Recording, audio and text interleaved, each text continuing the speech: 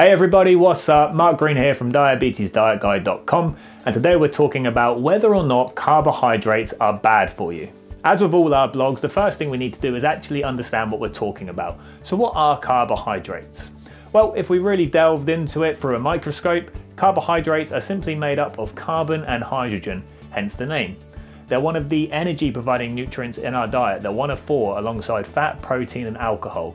Now all these nutrients grouped together are called macronutrients. So they're big nutrients and they give us energy to help power all the activities that we do throughout the day. Carbohydrates alongside protein provide 4 calories per gram of that nutrient. This is much less than alcohol, which provides 7 calories per gram, and fat, which provides 9 calories per gram. So for example, if you had 50 grams of carbohydrates on your dinner plate, you'd have 50 times 4 calories, so you'd have a total calorie intake of 200 calories from carbohydrates at that meal. We have lots of sources of carbohydrates in our diet.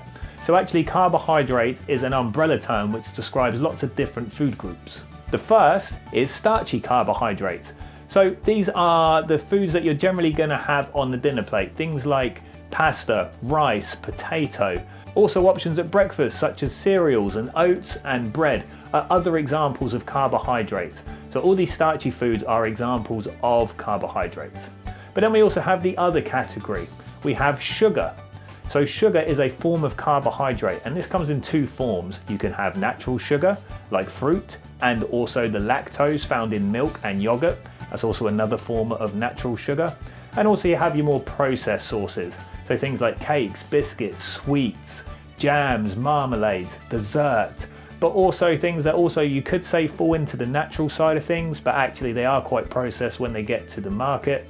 Things like honeys, fruit juices, they kind of hover in between whether they're natural or processed, but nonetheless, all these fall under the carbohydrate banner. We also get a small amount of starch in protein-based foods like beans, pulses, lentils, chickpeas.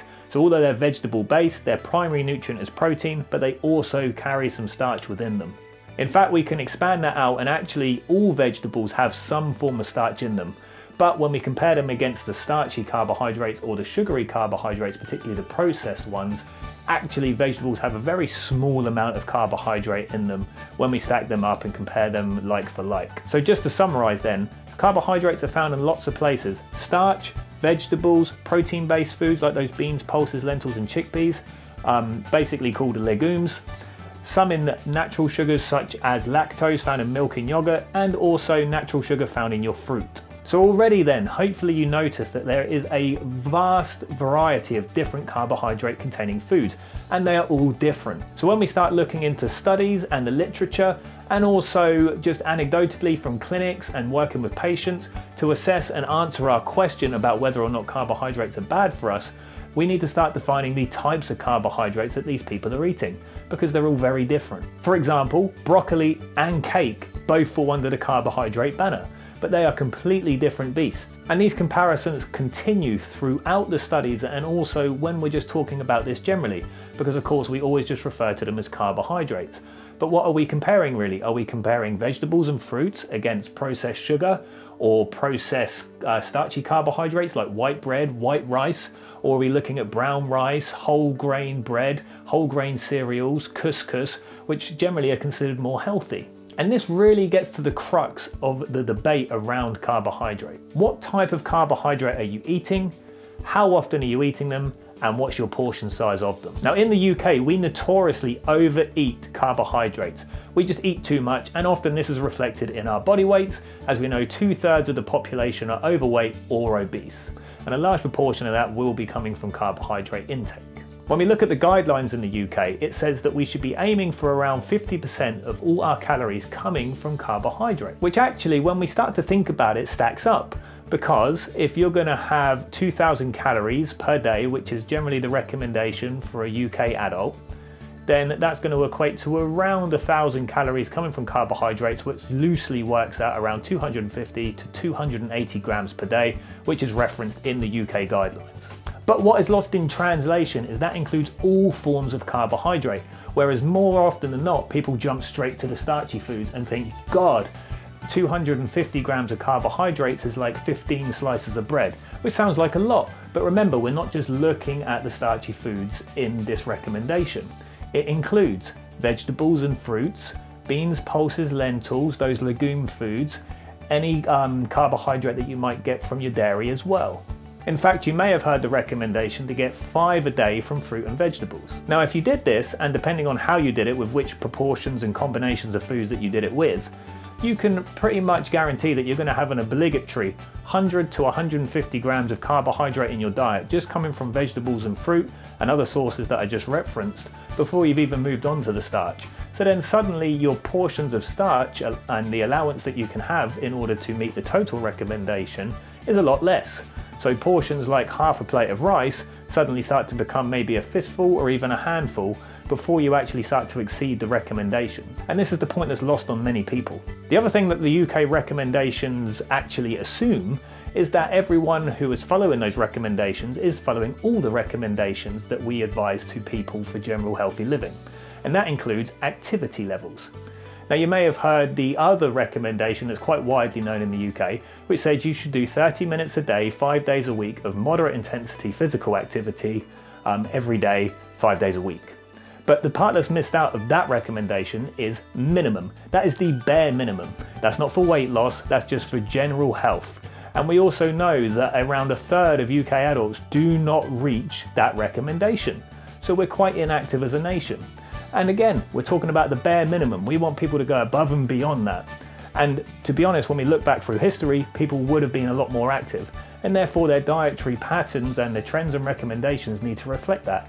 If you're not doing the bare minimum physical activity, you need to eat less calories. And with that, you need to eat less carbohydrates. So where a lot of the confusion comes in regarding the research and whether or not carbohydrates are bad for us is the type of carbohydrates they're studying, because we have good carbohydrates, which we've mentioned is more like the vegetables, fruits, whole grains, whole grain cereals, granary foods, oaty foods, and legumes, as opposed to the more processed foods like sugar, like cakes, biscuits, sweets, and the processed carbs in the starchy category like the white breads, the white pastas, the very highly processed, quickly absorbed foods. They are different beasts. So first we need to define what type of carbohydrates we're looking at. And often the studies don't do that. And often when people are talking about carbohydrates, they don't do that. Then we need to think about how much are they eating? Are they having reasonable portions, or too much or too little? Because regardless of how healthy a food is, you can have too much of a good thing. And if you're not being very active, even if you're having all the right food on your plate, if you have too many calories, you're going to gain weight and your health may deteriorate, or you may not be in as good a health as you can be if you're carrying too much body weight, because one of the factors that helps define how healthy we are is body weight. Now, I mentioned about those good carbohydrates. Now, the reason we know these are the good carbohydrates is because actually when we start to separate out the different types of carbohydrates and define what we're looking at, we know that when you're having the whole grain, granary, slow releasing, healthier carbohydrates, lots of vegetables, meeting your 5 a day, modest amounts of fruits, and lots of legumes, people have lower rates of diabetes, cardiovascular disease, cancer rates, they have better gut bacteria, less levels of obesity, and the list goes on and on and on. Whereas when they have high intakes of highly processed carbohydrates and high intakes of sugar, actually the rates of all those diseases goes up. So what we can see is there is a vast difference in the two types of foods that we're studying, despite the fact they all come under the same banner. So initially, to answer our question before we move on to looking at particular things like diabetes, carbohydrates aren't bad for us. In fact, athletes, people who are at the peak of their physical condition, eat a lot of carbohydrates, but they're burning up, they're using the fuel. If you're not someone that's doing that, or you're not very active, you need less of it. And then you need to look at the types that you're having. But if you're having the right kinds at the right portions for your physical activity levels, then absolutely, no doubt about it, when we look at the evidence, carbohydrates are good for us and they reduce the risk of so many diseases, and it's something that should be featured in the diet, in my opinion, without a doubt. Particularly things like vegetables, fruits, and those legumes, 100%, and then just modest amounts of starch, but ideally going for the more healthier versions. Where things start to become a bit more complicated is when people develop conditions with specific dietary considerations, such as type 2 diabetes. Most people that develop type 2 diabetes do so because of lifestyle factors. They're inactive and they carry too much fat around their organs.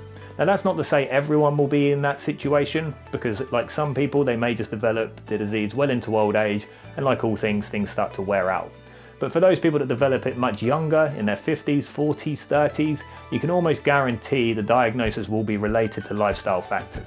And the younger you develop it, the more likely you're to suffer complications from it. Now what happens in type 2 diabetes, and I've blogged on this previously in other videos, is your body develops something called insulin resistance. Now insulin is the hormone in your body that lowers your blood glucose levels, and usually this matches the amount of carbohydrate going into your body through the food that you eat. And carbohydrate is converted into glucose. All carbohydrates are converted into glucose, which is a type of sugar, and it's the blood glucose levels that have a potential to rise in diabetes. So usually any form of diabetes means high glucose levels one way or another. So essentially someone with type 2 diabetes is unable to control their blood glucose levels as they were before. So the obvious thing to do then is to think, well, if it's carbohydrates that increase my blood glucose levels, then carbohydrates must be bad, I shouldn't eat carbohydrates, and therefore my blood glucose levels would be stable. But let's just take a step back here and actually start looking at why the conditions developed in the first place. If you didn't have diabetes, your glucose levels wouldn't go high. In fact, athletes who are the pinnacle of physical performance in our society, generally speaking, will eat quite a lot of carbohydrates, but the difference is they're burning up that fuel and they'll be eating the right types. So actually it benefits them. Whereas someone with type 2 diabetes, particularly if they developed it quite young, chances are, without sounding harsh, they've been neglecting their lifestyle for quite a while, because just by definition and the way the disease comes about, they're probably carrying too much fat, which means they've been having a positive energy balance over several years, probably not exercising very much. So actually, it's not so much the carbohydrates that are a problem, it's more their body's inability to deal with them. So that's the problem here, not necessarily the carbohydrates. So we can do two things in fairness, and my preferred method is always to address the underlying reason why the type 2 diabetes is happening.